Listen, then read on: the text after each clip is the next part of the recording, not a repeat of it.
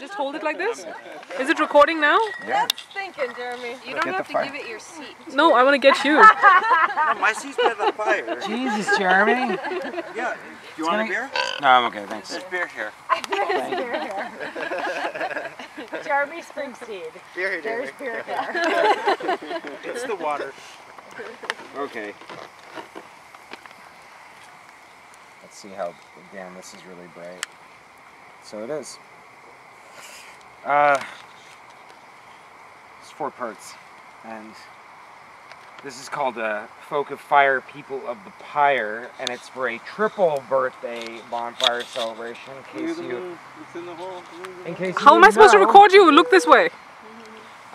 This is not just a celebration of Jeremy and Aaron, but also Maria, belatedly, whose birthday was, what day again? January 24th, which is not that far behind us. Not far enough for my poetry. You will get a better look at it, because I can't see anything from here. It's already on recording. What is the earthen bounty? What quake to make your roar? Shuffle step, flutter, friendship, beneath the silken moon, uproarious rapture of flame.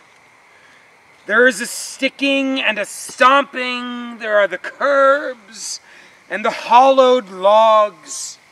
There is the nursing and the blossomed, feelings of frailty before the windfall. All things known to come forth in breath. Conversion of breath, and this earth is as solid and liquid as your moments of nodding and notices, whether desert crag or shallow shirk, beneath the bloom of silken booms, before flame swoons, we are begged to ask for more, and more. And more and more, the cavalcade begs more. Aaron Kokorowski. Apropos, Dog Flash and Mumbleberry and the bottom of the cleaned spittoon. Make the scene for the eyes that rise before the bay of a friend's loon call. He clears his throat for goodness and for mirth. These decades a stumbling reverie. Cold caught in shoulder blades and green thumbs, he bids with stuck out on highways. This cold met with warmth, the smile, the blinding bulge. That's not a penis reference. And the gaunt jaunting. This is him. This is the master of the blades, of the fertile and the crisp, the lingerer of lisp. He who shouts even when married to a breath of stills and stealths. We watch the worms do their dance in awe, the little peons praising the god's song. He who clomps and clops, the changeling with eyes boldened by a world coded. The dust as groaning as a pulse, and the flush of his face as wise as his posts. The molting, a molten language that collapses rooftops. The shingles splintered. Menace to the brick, and the Tyvek does scream in fear at the rap of his breath. The color of the wind the moment we step back and let him step in. Towards, inwards, up, scraping our landscape with his artistry. The shake of our heads so appropriate. The drunk in our swagger so dutiful and dangerous and ticklish before us. We are awarded and righteous with him, and we are thankful for him through and through the cuddling, like a puppy, and our cheeks filled exploding with bloody berries. We touch down our toes and watch the world that's been spinning from him throw us back like quaking, and filled with a fortitude at the understanding of forever, and the plain spokes of the machine, and the warm, cool down retrograde beaming, We've got fever. We've got his hands on our skin, scraping the hair off our heads to be scrapped. And we're staging a staggering, and the effigy is of us with him. A collective, a wonderful cosmos. The trek before and after, full-blown. Fourth dimension. That utterance, more of a scream. And you bet it happened with him and his beckoning. 2. For Mr. Springsteed. Jeremy, not Jeremiah. I hear the buzzsaw blow out blow-oats out of the blowworm shimmy shimmy slime. Vision, it's the virgin of the versioning. The quaaludes of the questing or questioning, or the man, the mink, the measles, vanquished before the godsend, feathering before us the tar and the chamber, and the little lock you keep sweltering in your pocket as you stumble, your eyes bleary, not so blurry, but a single streak or blear that there is no more city, you half-wit, before there is the fullness of the slickened trick before, and you, with your pockets, what do you get, huh? What clouds you beg for, what chirp?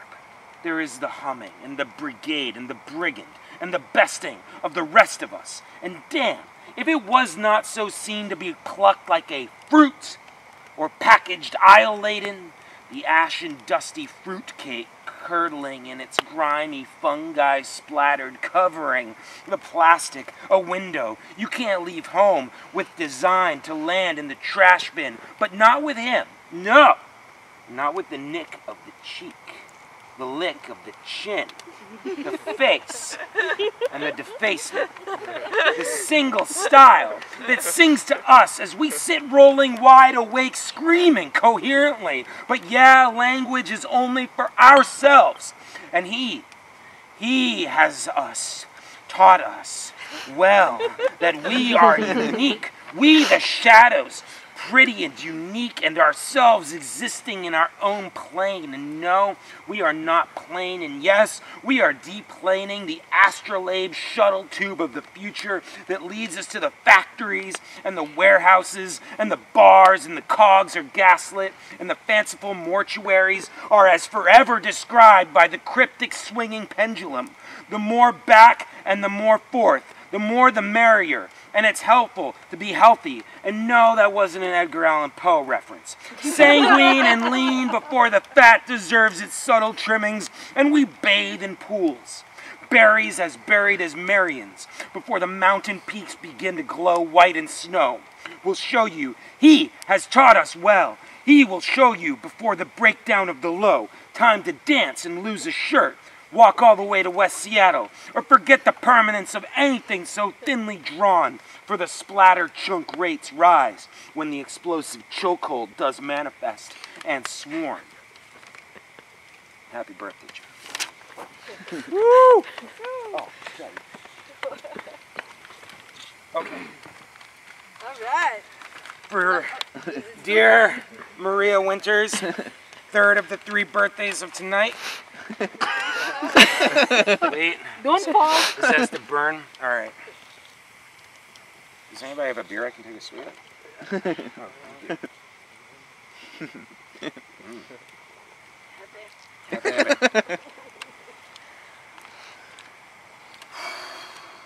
This is a horse poem.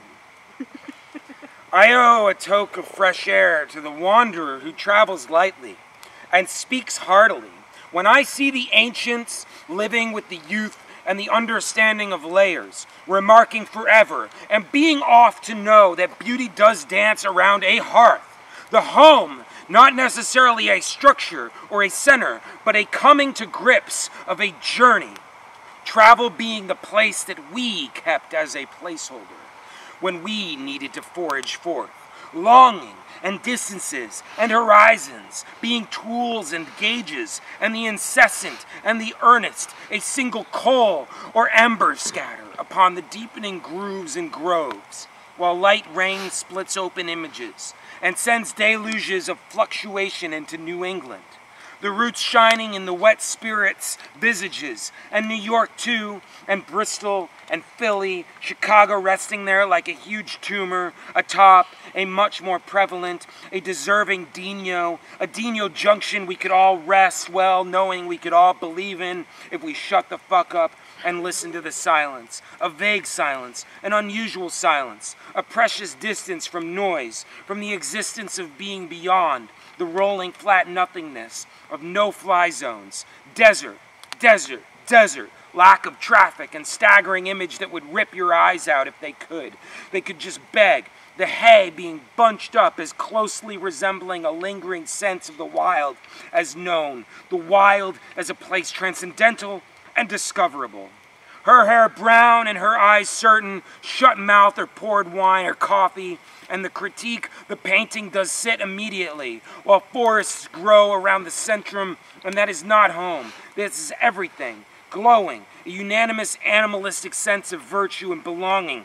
Brethren, we're all right, worldly, coat of stars and valley of mysterious blankets of soil that grow strange, symbols. The brunt force of existence rearing its head, from start to finish, and we can but whisper, for no moan nor scream will shut or open doors before becoming fictioned and faint. The ridges, the ruffles along the boundaries of the echoes acknowledged and nodded. The pools of graceful rainwater reflecting and absorbing, like her eyes before morning. Happy birthday, Jeremy, Aaron, and Maria.